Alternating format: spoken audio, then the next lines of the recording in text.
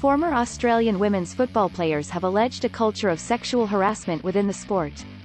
Ex-Matildas striker Lisa Devanna, 36, told a newspaper she had been subjected to predatory behaviour and propositions from teammates when she was a teenager. Football Australia said it was not previously aware of the allegations. But the governing bodies said it would set up an independent investigation into any formal complaints by Ms. Devanna and other players. Australian football takes a zero-tolerance approach to any conduct which breaches the standards and values expected of people involved in the game, it said in a statement. Australia and New Zealand will host the 2023 Women's World Cup, after Football Australia successfully bid for it last year. Football Australia has administered the women's game in Australia since 2005.